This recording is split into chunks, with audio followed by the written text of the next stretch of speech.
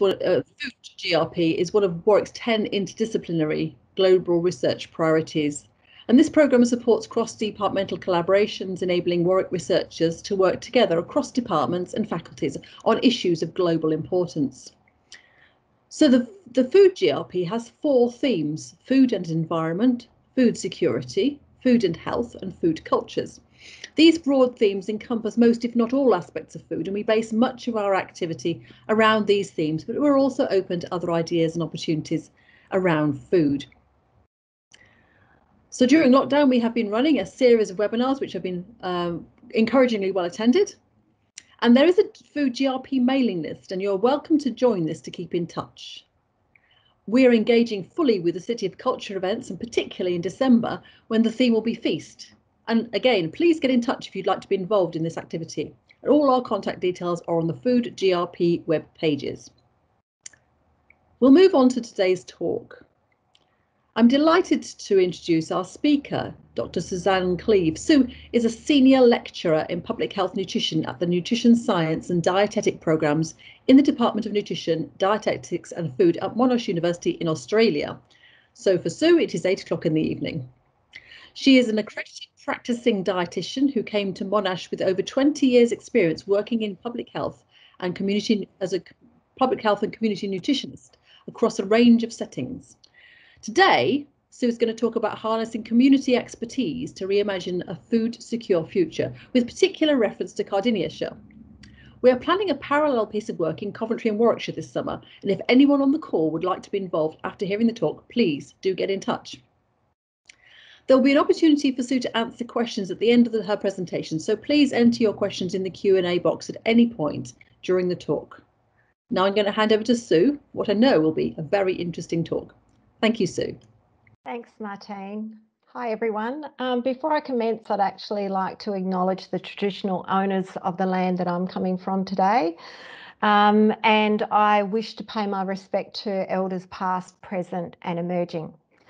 So tonight, well, I'm going to say today, as Martine said, it's tonight here, is really to give you a bit of an insight into some work that we have been undertaking and over a number of years as part of the Monash Warwick Alliance that you'll hear about in a moment. But it's this new piece of work around harnessing community expertise that I'll really be focusing on.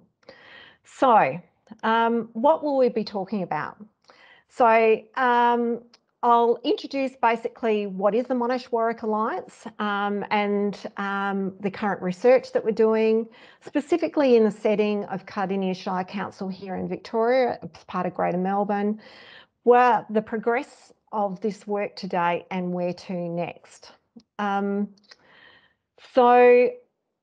in terms of the Monash Warwick Alliance, it is a formal alliance between the 2 universities, and they support collaborations between researchers from the 2 universities, particularly interdisciplinary research. So we can see here we've got myself coming from a public health or nutrition, dietetics and food background, and Martine specifically in the Department of Statistics.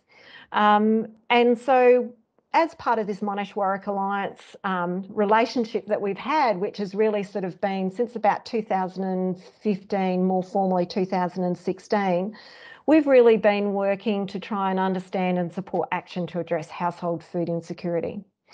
I'm not going to go into the detail that's on these slides, but I really have just got them there so that we're all conscious of what we mean by food security.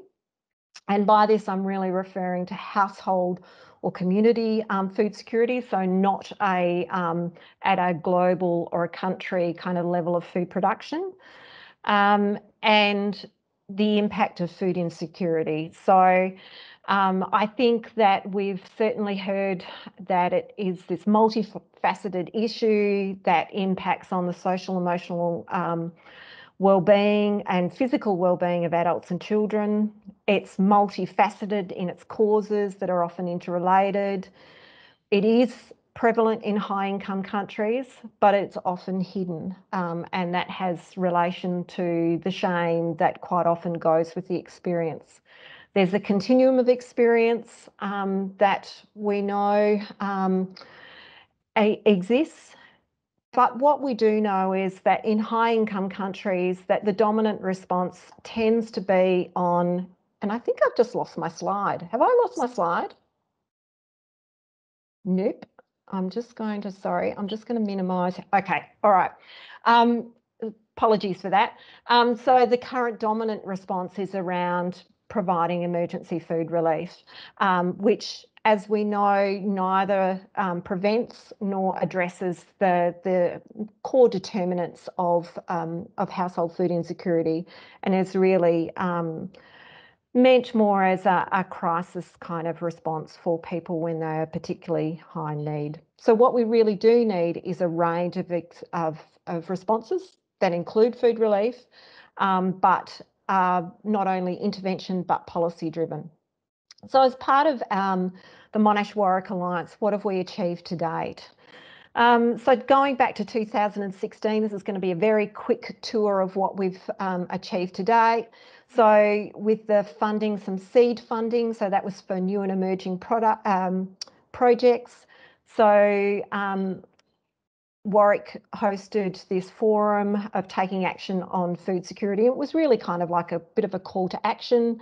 There are a number of people from a range of countries, and out of that there was a genuine agenda around that this is an issue in high income countries. And from that, we've also had some conference presentations, but that was really sort of like the starting point. And there you can see the beautiful photo of some of the attendants.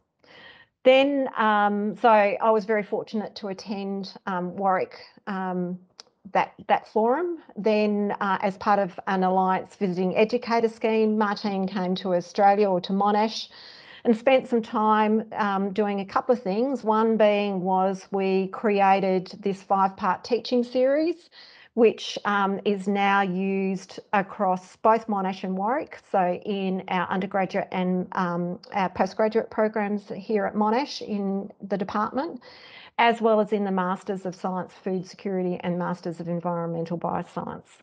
We also had a major seminar where we were also fortunate that Professor Mariana Chilton from Drexel Uni was in the country as well.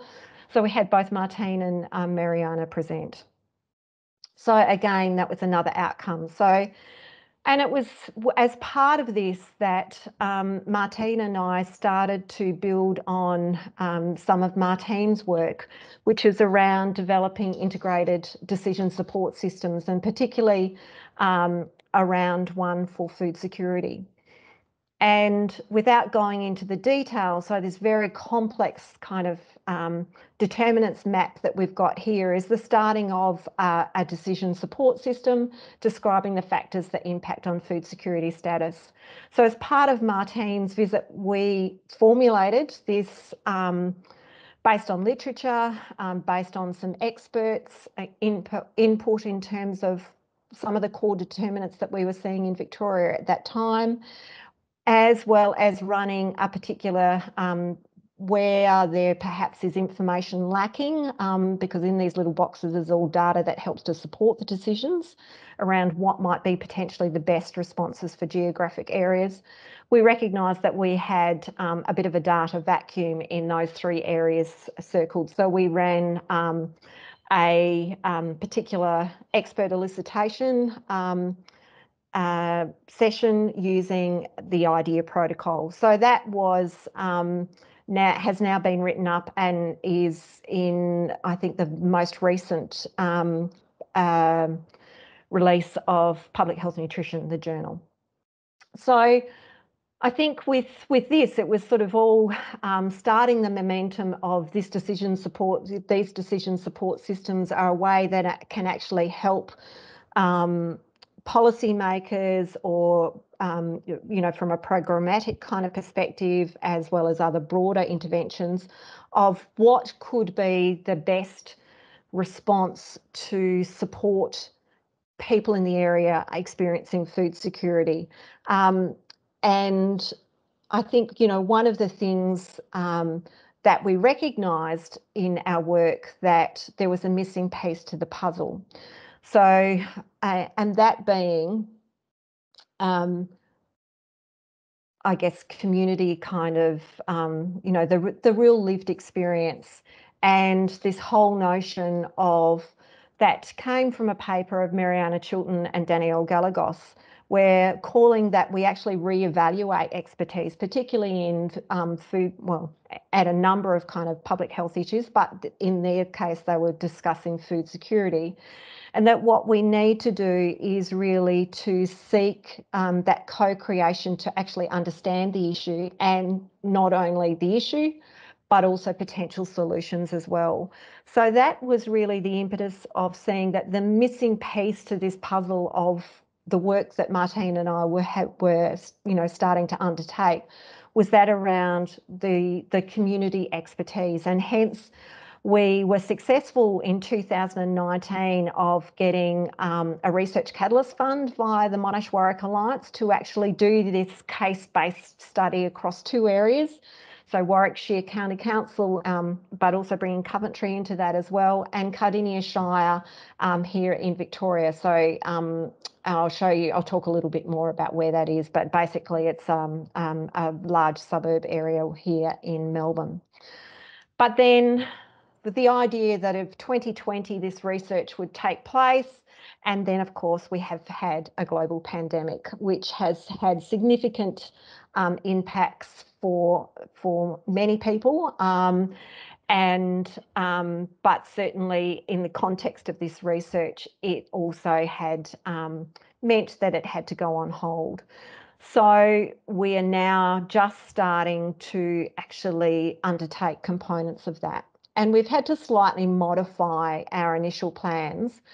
But what were we planning to do to help to really kind of understand or respond to this question that we had? So what are kind of like the key factors that are impacting on food security?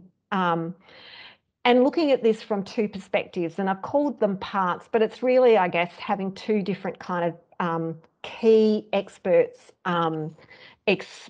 understanding. And so for the first group I'm going to call there is being community organisations, stakeholders. So they may be people who are working or volunteering in emergency food relief, financial counselling, in housing services, across education, local government, or health and welfare, just as an example. The other core group being that, so community themselves. So community who are either experiencing food insecurity or maybe at risk of experiencing food insecurity.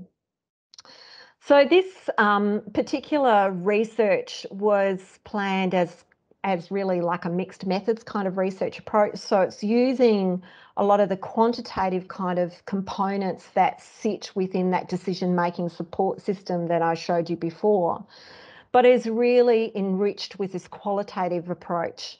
And so there's 2, within these 2 groups, we've fundamentally got kind of both qualitative methods, but slightly different. So with the community member, I'll call them community organisations, that has either been phone interviews, face-to-face interviews, or online via Zoom, or undertaking the same core question components but as a survey online. And that's really understanding what they see as certainly some of the key issues around food security, and I'll walk you through that in a few slides' time. And then a follow-up kind of interview or focus group to really present and confirm the findings. The second component being, as I said, the community experience. And so the parts within this is undertaking a food security questionnaire, and then using a methodology of photo voice. And for those who aren't familiar with this as a methodology, it's a qualitative method. And it's really a very empowering method to really gain, I guess, hear community's voice around particular issues. So the notion is community will go and take pictures on their phone is fine, of what does it mean to access food where you live? You know, tell us what it means for you. And so within these kind of parameters, community can then go and take these photos and then undertake an interview where they tell their story of what the photos mean to them.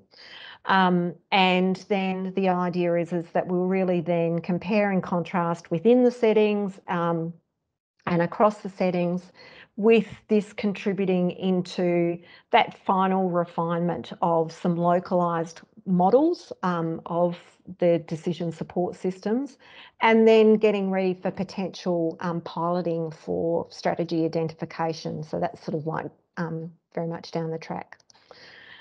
So now I'm going to lead to Cardinia. So it is a local government area, and you can see here, so here is the Melbourne CBD. So it's 50 kilometres away from Melbourne. And so it's still part of what, you know, it's a local government area that is still called this Greater Melbourne. So that's why you're sort of seeing this shaded area here. And this is sort of then moving into what you would call either peri-urban or regional areas. It's because it's on this kind of region, it's called an interface council or a growth council. And it also has a strong, I guess, peri-urban growing. For those of you, there's always a fun fact that's, you know, about Cardinia that I like to share, is that they are the growing capital of asparagus here in Australia. So Cardinia is what we'd call, it's a very new or relatively new area. It's, as I said, it's a growth area. It's in this what we call a growth area, so part of the sprawl of Melbourne. It has 3 distinct regions. So it has, where it says 27 townships, so it's got kind of like 27 kind of key areas or suburbs or, you know, small town kind of clusters. But the region is broken into what we call the growth region. So that's quite, while it's the smallest area, it's the most populated area. And then we have, it's called the Hills or rural kind of township. That's called the Northern Hills. And then down the southern area, that's called Western Port. So I'll be referring to these kind of terms later on. It's said to be one of the largest and fastest growing local government areas in Victoria, but also within Australia, where at least 7 families are moving into the area each day. And there is a majority of young families with children, and also a high youth population as well. So that's a little bit about Cardinia. So one of the things here in Victoria, we local government areas are required by the state government or legislated to do every 3 years something called a municipal public health and wellbeing plan. And these are really great, is a fantastic framework, because it actually allows local government areas to work on priority areas over a set period of time, and then, you know, also potentially build on those over time as well. So Cardinia is seen as quite a progressive local government area, and particularly progressive in the area of food. So one of the things that they did is they produced, as part of this, it's a longer term vision, this Cardinia's livability plan. So within that, these health and wellbeing plans fall out of that. But you can actually see they have this clear vision. Food is there. It's underpinned by supporting equity and inclusion for community. Very clear about community participation, and with this vision that it's embracing this kind of interface level where we have, you know, growth of food. You can see the fresh asparagus truck there. We have the availability, we have networks of roads, etc. But this, one of the fantastic things that Cardinia have been very progressive being that they were one of the few local government areas here in Victoria to actually have a dedicated community food strategy, which supports and falls out of this livability plan. And so you can see a very clear vision of what they're aiming, but one of their key medium-term expectations is they want to have an increase in access to affordable and nutritious food. So supporting this, there's supporting structures in terms of, it's called Cardinia Food Circles. So essentially it's a steering group, which I'm a member of, but also has a number of other key players around the table as well, supporting, not only supporting this strategy, but also, certainly contributing in their own organisational ways. So I think, here, what I'm trying to, to really highlight is we've got some core underpinning structures here that help to enable some of the work that we've been able to undertake. One of the things that we have been able, and I'm using we very broadly, meaning in that role in supporting this food strategy, that we've been able to do is to actually collect data around getting that picture around food security and what it looks like, but also in context of some of the key determinants being food access, availability, and affordability as well. So the series of work that I'm about to show is some work that's been undertaken by some of our Masters of Dietetics students on their public health nutrition placement. So they need to undertake a 7-week placement within an organisation. And so what I'll be showing you is some of this work. But firstly, in terms of having an understanding, so what's the prevalence of food security? So firstly, I'm not sure for those of you who are not from Australia, I know we do have some people from Australia who are joining us. Here in Australia, our last, I guess, at a population level as a nation, it's our last measurement being back in 11 and 12 in a population health survey by the Australian Bureau of Statistics. And because of the form of the tool that we use, it's a single item question with a follow-up question to measure frequency. And it's only measuring the end of the spectrum of experience, where if people are actually running out of food and they can't afford to buy more. And I think we know for many of us who work in this space that there is that spectrum of experience. So for us here in Australia, our statistic sits at 4% of our population as being food insecure, but we know it is much higher than that. And there's been some indications that, potentially we are sitting more around that 10% and maybe slightly higher as well.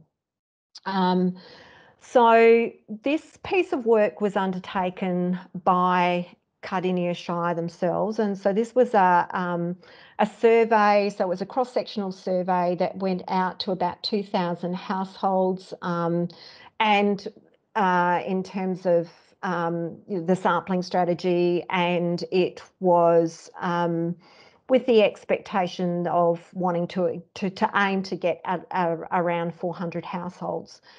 So I think in the end it came out at just shy of around 340.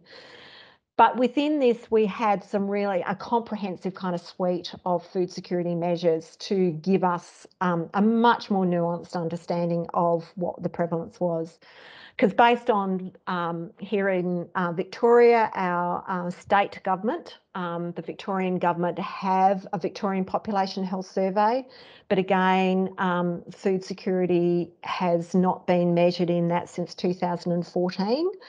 So and what we did know is in Cardinia, it was reported again using the similar measure as at a national level, being around 4%. So what we did here, and this is just here, just to give you a little bit of as I said, an insight.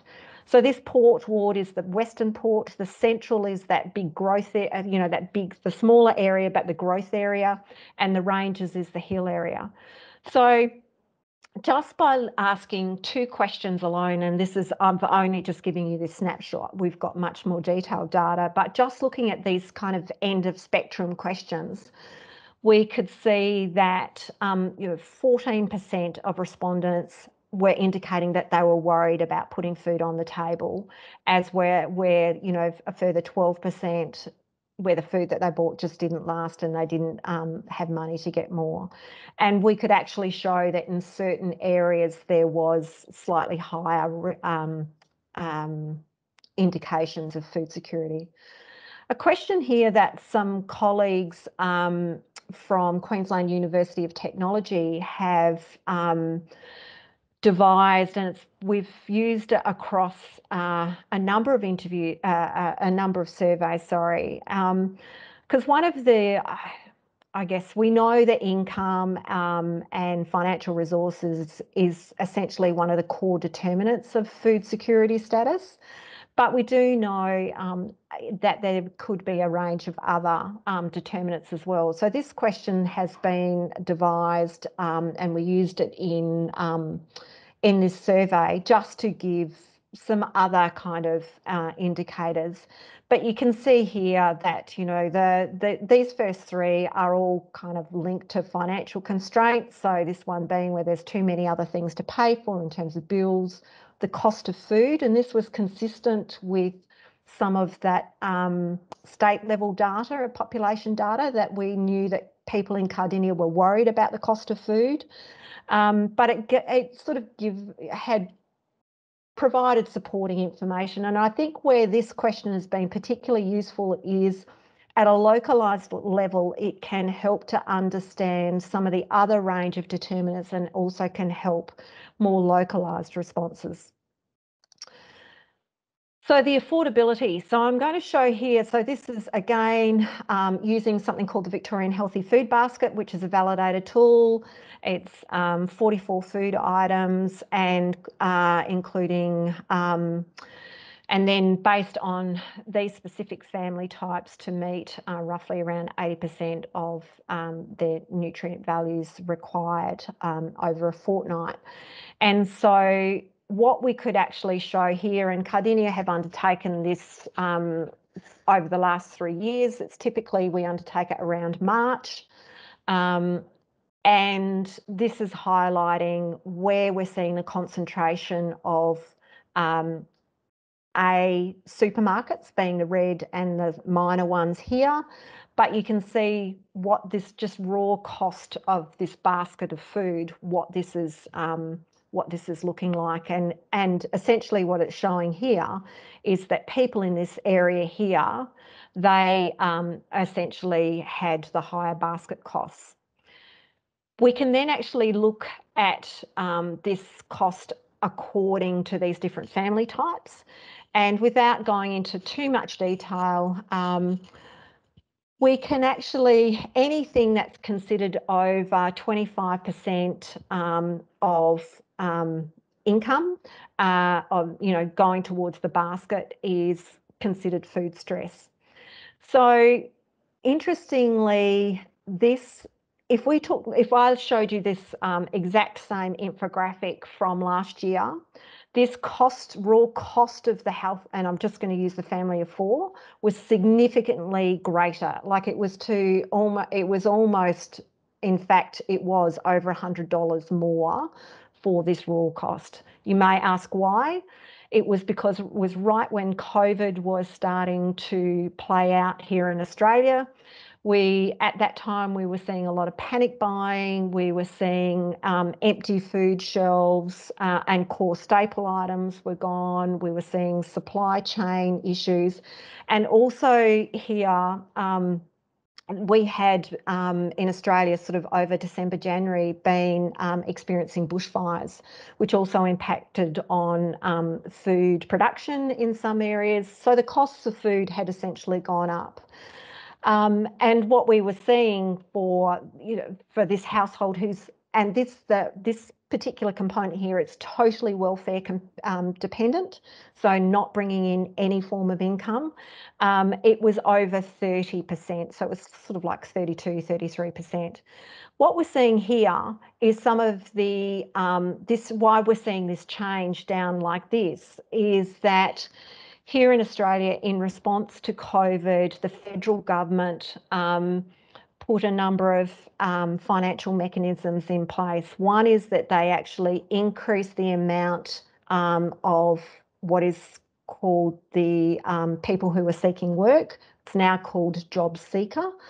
So there was a significant increase in that, which has now reduced down again, as well as they put some coronavirus supplements as well. So this is important from a perspective of an advocacy more broadly, because it's actually showing if we know people have sufficient or income, the difference that can make. And we have many stories coming out from the Australian Council of Social Service that actually highlight the impact of these welfare reforms, what it meant to people being able to put food on the table. Okay, I need to keep moving on. So this is accessibility. So again, this story that we're hearing about food security is that people are having difficulty to access food from potentially from a financial perspective, but also from a geographic location where you live mattered, because of if you were living down here, then from a supermarket perspective, there weren't very many options. If you were relying on public transport, the public transport system is great if you're in this growth area. It's not so great if you're down here, and it depends on the direction. There's not a lot that's going across. There's some that's going down, but none of these supermarkets were on a public transport system, being a train line. One of the things that we do know is, because of where Cardinia is that there is a high dependence upon vehicle usage. So again, that's another one of those cost of living expenses that come into play here. And the other thing, and it's taking it back to that same area, is that when we looked at the availability of food, and this is the availability of the items within the healthy food basket, we can actually see that statistically there was a significant difference between of Western Port compared to the others. And again, that came back to the number of food outlets where people could actually source food. So that's great. We've got this amazing data here that is helping to inform some of the strategies that we've been undertaking. But let's come back to that piece of the puzzle that we've sort of said that's missing, and that's around that lived experience. So this is where finally we've been able to put the original funding through the Monash Warwick Alliance Catalyst Fund into play. And so it's yet to roll out in the UK. But from our end, we've started the community organisation stakeholders. So what I'm going to do is just give you a bit of a snapshot of some of the findings. And firstly, I'd actually like to acknowledge this work has been predominantly undertaken under the supervision of myself, as well as their placement educator at Cardinia, in terms of undertaking some of these interviews and some of the analysis. And I'll show you an infographic that they've produced and talk you through the story behind that. So to date, we've spoken with 11 community organisation stakeholders from a range of settings. The invitations have gone out to across a number of sectors, as from education to housing to financial services. So to date, this is where respondents have come from. And as part of this piece of work, it's really trying to get to understand what they believe are being the main barriers to being food secure in Cardinia, and do they see any interaction between these potential barrier or issues? What are the current responses they're seeing? What impacts did COVID had? And really it's also trying to look at, so what's the longer term vision? What needs to actually happen to bring about change? And what are the actions that we need to do, and who are the key stakeholders? because one of the other core pieces of work that Cardinia are really wanting to do is to reimagine how food relief is provided across the Shire. So this is kind of this, quite opportunistic that these two pieces of work actually fit really well together. So preliminary analysis. So this again is just some very, I guess, a snapshot, and by now there's a lot more analysis that has to be undertaken of as part of the interviews. So the barriers, certainly things like mortgage stress. At one point, and I'm not sure, there was one of the highest levels of mortgage stress out in this area. Number of fast food outlets. Leading up to one of the major public high schools, they call it, I think it's almost like this gateway of leading up to the school of every imaginable fast food outlet. So the food environment is, is what we'd almost call a food swamp there. Certainly, things like adequate income, transportation came up. Things around people's food literacy. So perhaps there was that perspective that people perhaps had lost that knowledge of food use as well. But again, what we're seeing is these very complex range of factors that kind of interact here. And as I said, this is just the beginning of the analysis. One of the things that was really interesting, and this isn't actually the live, this is, a live version, I can actually zoom in onto these organisations and tease apart the different factors for these organisations. But this is something, it's a piece of software called Kumu. One of the things that Cardinia really wanted was to actually understand, what is happening in the whole food relief sector and what are the interrelationships.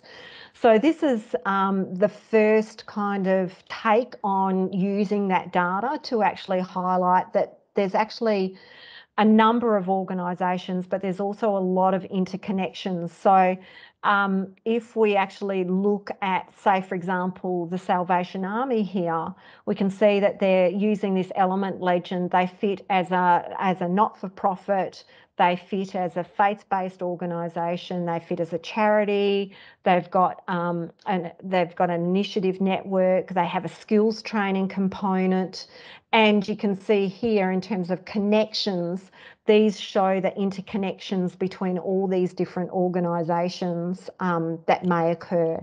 And I think on average, we identified that some organisations had at least somewhere between six to nine kind of different connections.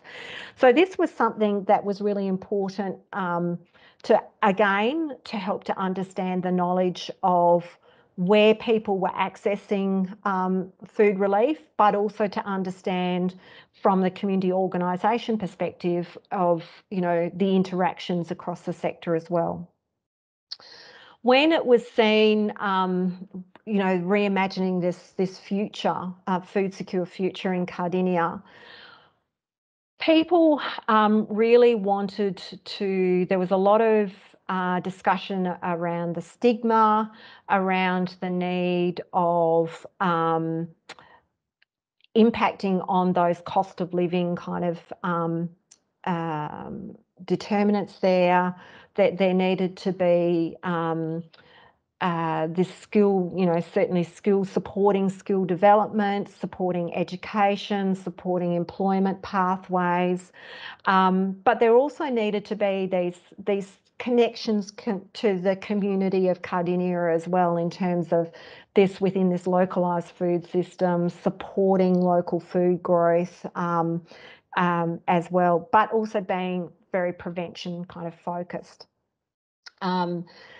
So this was some of the story, some of the what people saw as the future. But what was identified as this very long-term vision was that there actually needed to be this co-creation with community and sitting and really engagement across sectors and people coming out of their silos and working with community to actually look at, well, what is our vision and what does it look like? And one of the areas that did come up was actually having these almost like these kind of, I'm going to call it like a hub, but it's where there was very much this integrated kind of approach to supporting some of those and addressing some of those core determinants. And again, this is at a localised level.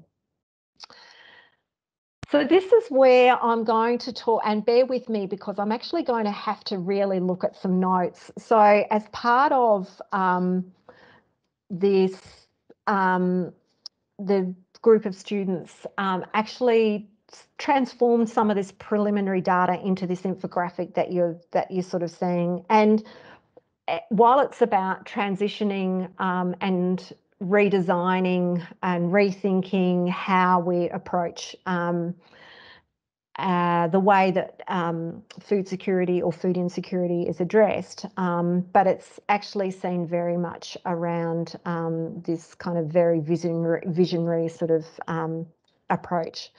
So I'm going to start off with what they actually see as that, starting here on the left side, what we can see is these underpinning kind of determinants, where this side here is the very heavily reliant on donations of produce, emergency food relief, people caught in these cycles for long periods of time, and that certainly was evident in terms of discussions, particularly with people who were sitting in the food relief sector as well.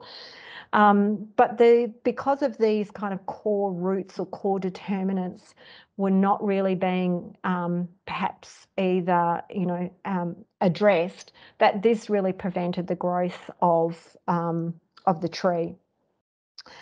And so what they then moved forwards, that they, within the middle kind of area, was that there's really that time for change, and that change is starting to happen, and seeing opportunity, and this connection of organisations working together kind of side by side, and the introduction of different ways of social enterprise models, co-development, co-design, and education as well. And with the idea is that it helps to enable greater access to nutritious food and less reliant on perhaps previous ways as in the past.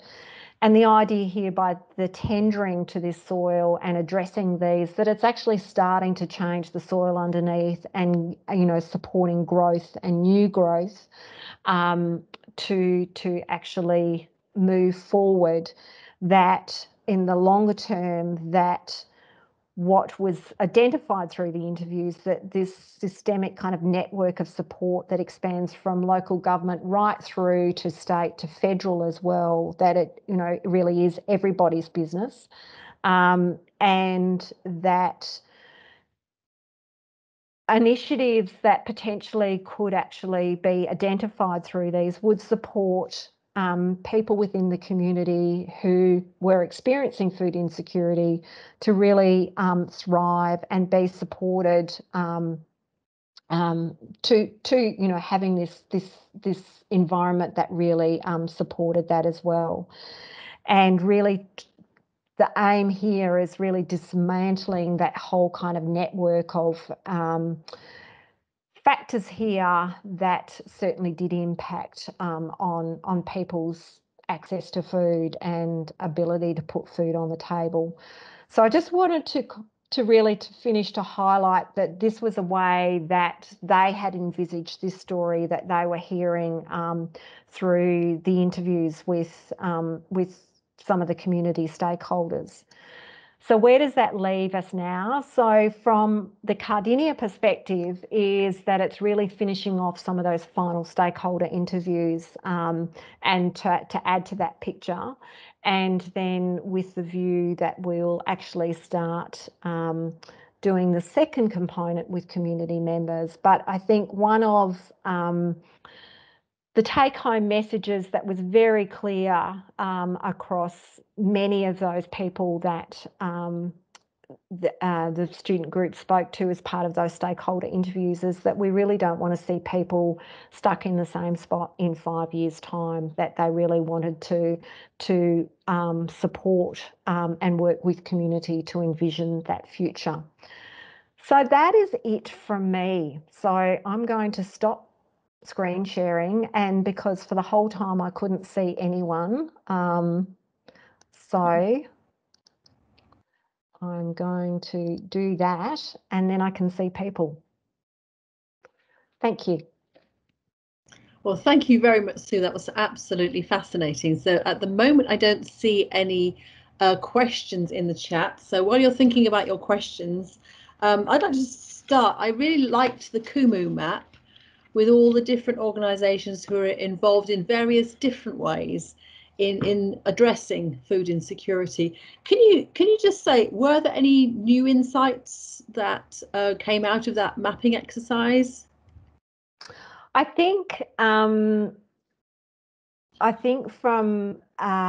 council's perspective, they didn't really have a full appreciation. I mean, they certainly knew that there were a number of people on the ground doing the work, but I think not having that appreciation of all those connections that were happening across all those different organisations.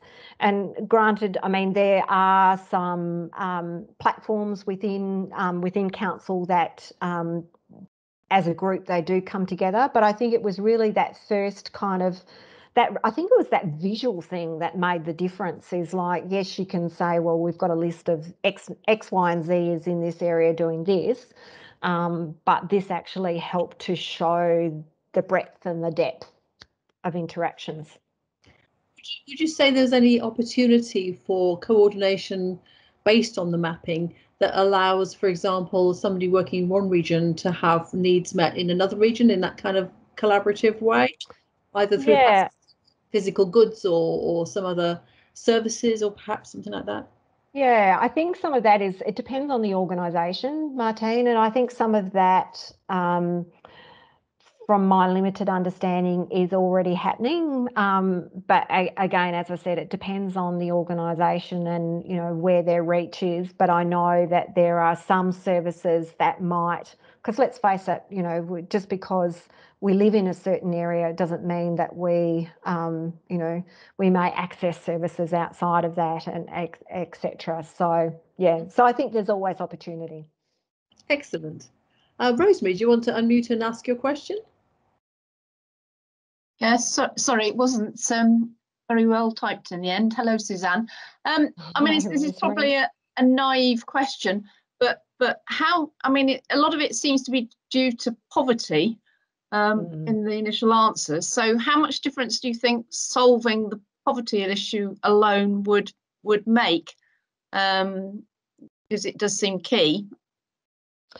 I think we do know that, as I said before, that essentially that is adequate income, adequate financial resources is really the primary driver. If we could actually impact on that, then we...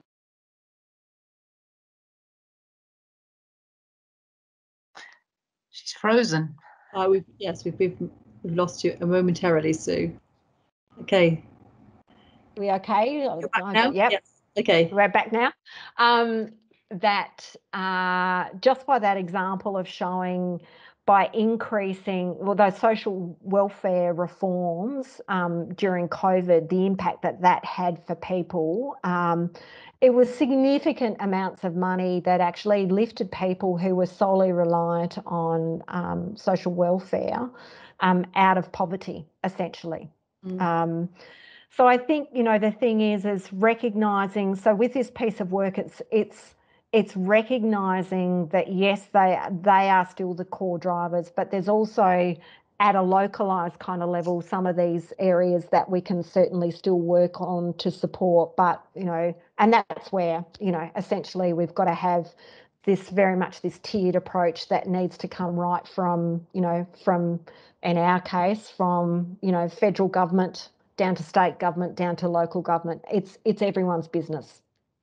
I think it's true to say, isn't it, Sue, that they had a sort of almost a natural experiment in Canada, because one of the states reviewed its welfare policy and food security really dropped. But there are still those local factors about actually the expense of getting to the shops to still take into account. Yes. So I think that was a bit of a clue, and I think we've seen the same here. We've had a welfare uplift to do with COVID, and although food insecurity is going up, it's not going up as badly as it might have done otherwise. Thank you. Caroline, would you like to ask your question next? Hi there, thanks for this talk, it's really interesting. I was wondering, because I work in food security in East Sussex in England, and there are sort of some contentions over who leads on the organisation of taking this work forward, and the sort of action plans that, you know, to sort of, take the work forward. So I was wondering what your experience is of this, and who normally leads on this sort of work, the collaborative side of things. Yeah. So just to clarify, do you mean in the context of this piece of work, kind of like who's leading it, or are you thinking more broadly in terms of the response? More broadly? I actually meant more broadly in terms of the response, because you've got the map of all those organisations that are all working sometimes in silo, although obviously the work that you're doing is to try and bring those things together. And that seems to be happening across the world, actually, where you've got sort of local place-based, but someone somewhere needs to lead that overall vision. So I was wondering what your thoughts were on that. Yes, I agree. I mean, I think that's the thing, is that there is this groundswell, and there is a lot of work that is happening on the ground.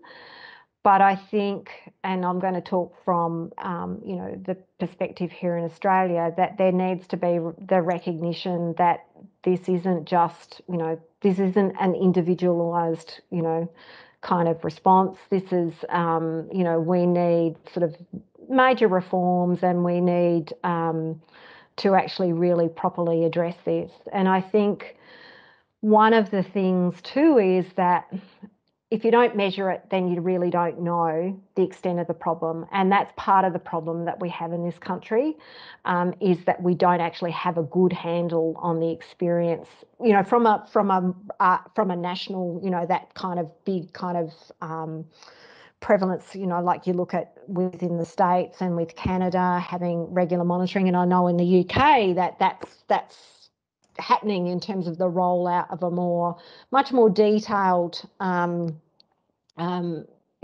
understanding of food security. So there's a lot of us that are advocating for that change, that we need to have much better measures, and that's certainly going to help in terms of how we respond to it. But yeah, unfortunately, right now it's, as I sort of said, the most recent national data that we've got is from nearly 10 years ago. So, yeah. Thank you very much. Thank you very much. I think it did resonate with me a little bit about the difference between the social model and the medical model of disability. Whose problem is it? Is it the individual, or is it society's problem? Are we disabling people or forcing them into food insecurity by the way we use our planning laws, our planning regulations, our use of land, wanting to make houses more and more valuable all the time so that nobody can buy one? This kind of idea. Yes. Yeah. So certainly, it's having that multi-strategy kind of approach to it, and, that multi-tiered approach within the multi-strategy too, so that it's from a national level down to the local level as well. Thank you. Jo, would you like to ask your question? I think through very interesting data. One of your slides showed the average distance to food outlet. And I wonder if you could explain a bit more how you calculate the average distance to food outlet. Sure. Yeah. So that particular slide, that's based on data. There's a group out of one of the universities here called at RMIT, and there's it's called the Urban Observatory, and so they have these within this suite of tools that they have. So in the case of Cardinia, they've actually bought the rights to access for their localised data. So it drills it right down to what we call an SA1 level, so which is basically down to about, sort of 200 odd household level. And so what that is kind of then, so they literally, it's measuring, so where are the shops in relation to the density of the living. So I'm more than happy to provide Martine later with a link to the Urban Observatory, or if you Google Urban Observatory at RMIT, and that you will be able to see not only do they provide information on food, there's a whole range of other pieces of information that are very useful to local governments in terms of their planning as well. Thanks. Thank you. We had a student do something similar for Warwickshire. So in the UK, postcodes are a lot more granular. So they encompass about 50 houses, and by using the postcodes of the shops, that you could kind of approximate the location as a centroid postcode, and he did some work on that here. So Carmen's question she'd like me to ask. So how might this research be translated into long-lasting policies? So in the UK context, that would be a universal benefit and a universal basic income and a mental health support services, for example. That's so just to clarify, so you're talking in terms of some of the community voice aspect, or more the integrated decision support system that Martine and I are working on? So I think that the sort of the work on food security in general. So we've got new insights coming from community members. We've got new insights coming from community organisations. So how would those insights then translate into I think one of the as we've highlighted, one of the core missing pieces of the puzzle at many levels, it has been that voice of community and the voice of people, certainly experiencing, and the power of that we know can actually be quite profound.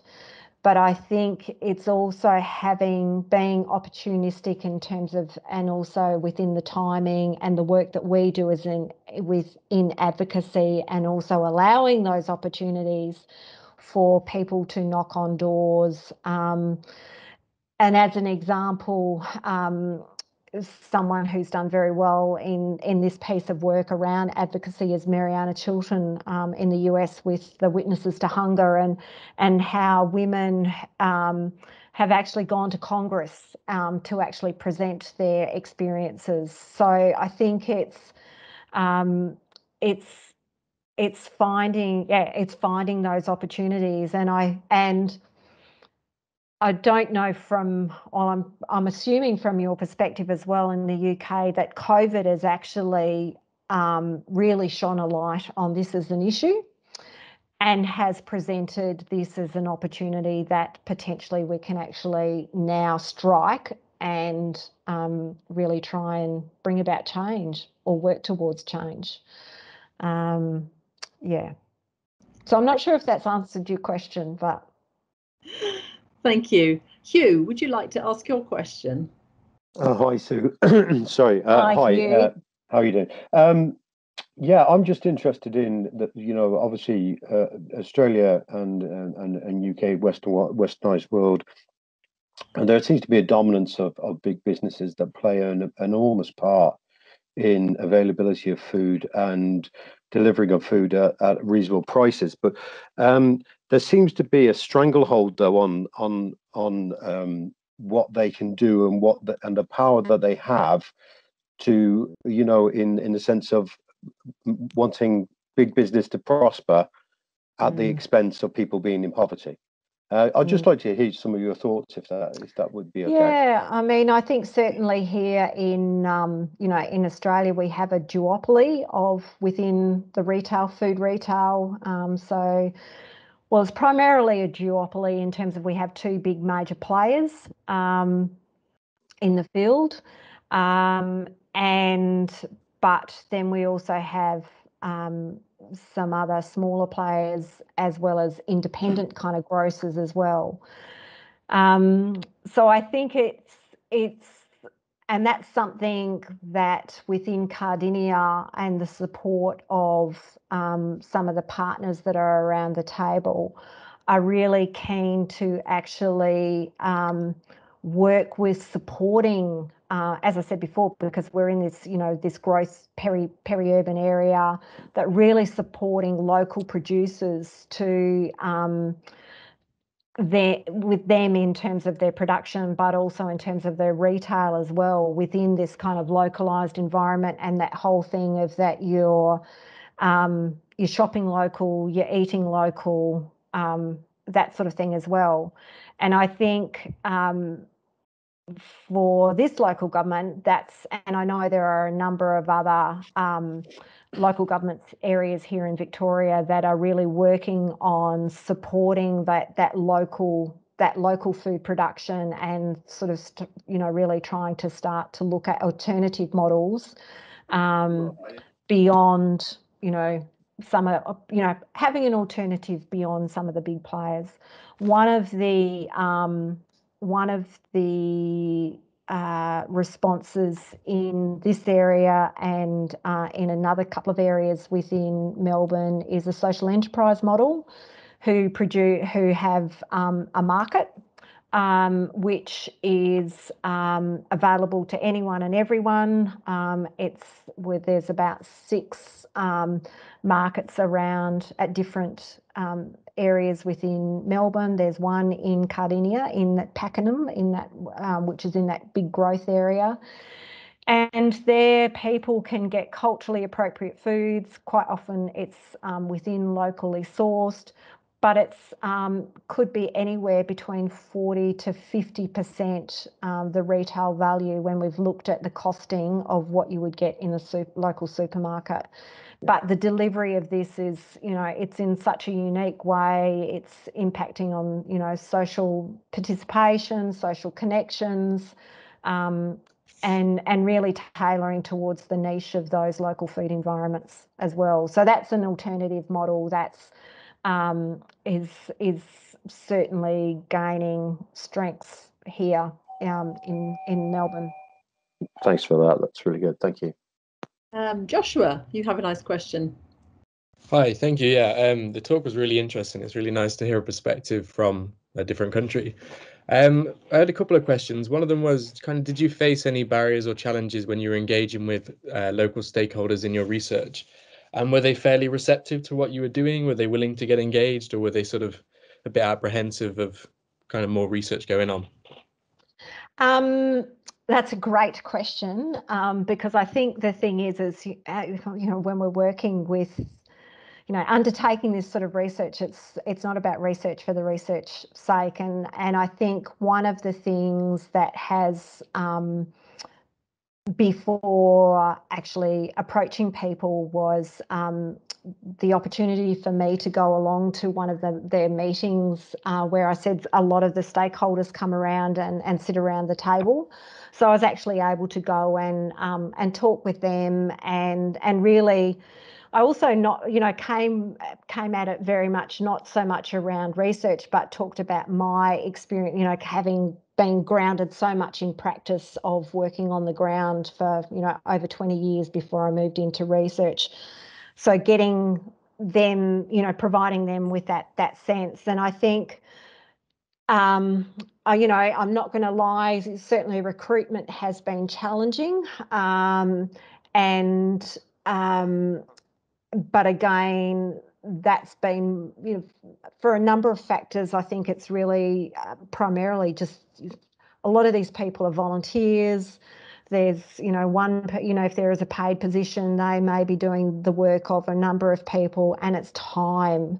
And so that's why I've really tried to we've really had to try and pivot in terms of, while ideally I wanted this all, and because we can actually do face-to-face here now, although as of today we've got to have our masks back on because we've had a community cluster outbreak here of COVID here in Melbourne. But we've had to try and pivot and try and use different methods. So we've had to use online, you know, people could answer it as a survey, exactly the same questions.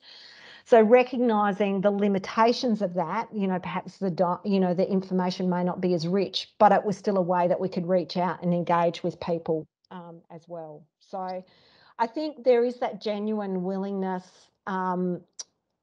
of people wanting to work together and people recognising that this is an issue. We know that we're working, you know, we're doing the best that we can address it, but we know that, as that quote said, you know, we don't want to have the same people sitting here in 5 years' time.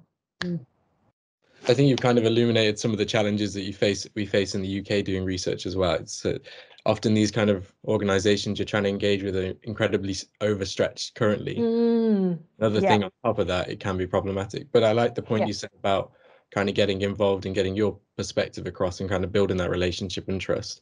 I've got time. Can I ask a second question?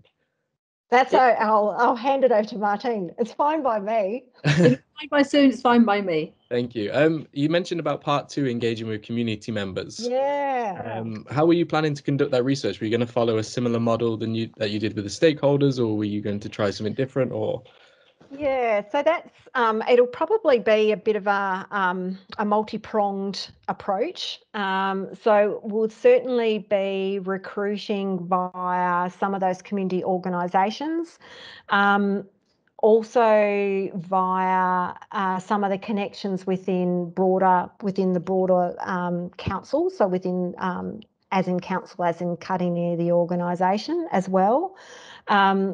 With connections through some of the schools, reaching out to families as well. We've also got through ethics. We've also got not only, you know, the traditional. We've got flyers, but we've also got social media capacity as well. So via the various Twitter handles for.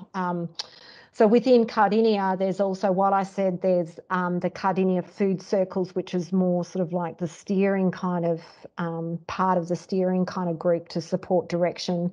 There's something called the Cardinia Food Movement, which is more community member who are directly involved in that and supporting the activities. So via their networks and social media, will be also recruiting out that way. So it'll be a bit of as I sort of said, a multi-pronged kind of approach, and we'll see. I just don't know. I think it's really hard to predict right now how people are going to respond.